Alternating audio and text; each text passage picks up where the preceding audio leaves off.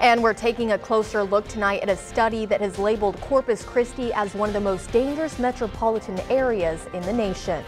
And that is where we begin tonight. Good evening. Thanks for joining us. I'm Drew Spire. And I'm Sonia Hill. A website has used FBI violent crime statistics to come up with their most dangerous list. That's right. When compared to its population, Corpus Christi landed at number 12 ahead of all other Texas cities. Now, our Seth Kovar joins us now live. Seth, you have been looking at this study today, and I'm sure it came as a surprise to many people. Lots of wide eyes when I let people know this ranking today, that's for sure. The city leaders and visitors, also people who live here that I talked to today, well, they were pretty taken aback when they heard the news.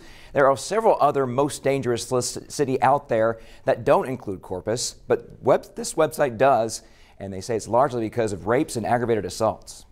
It feels safe down here. It's not, if you believe workandmoney.com's most dangerous metropolitan areas list. The website looked at violent crime rates across the country and ranked Corpus Christi number 12. A surprise to both people who live here and visitors. I wouldn't agree with that from my impression of Corpus Christi. I knew it was bad. I didn't think it was that bad, though, to be honest. Bad rates for rape and aggravated assault are big reasons for the high ranking.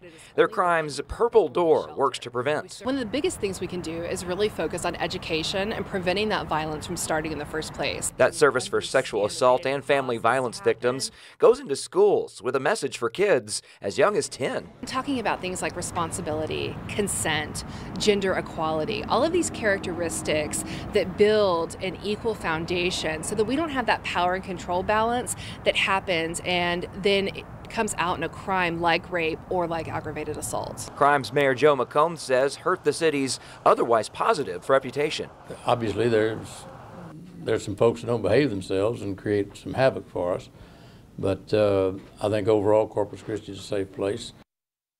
The Corpus Christi Police Department flagged 3 other most dangerous cities lists. Safewise.com didn't even have the city in its top 50 lists, nor did the websites for Neighborhood Scouts and Alarms.org on their top 100 lists.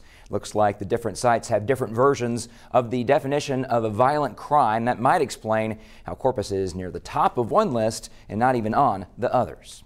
Reporting live in the studio, Seth Kovar, Action 10 News.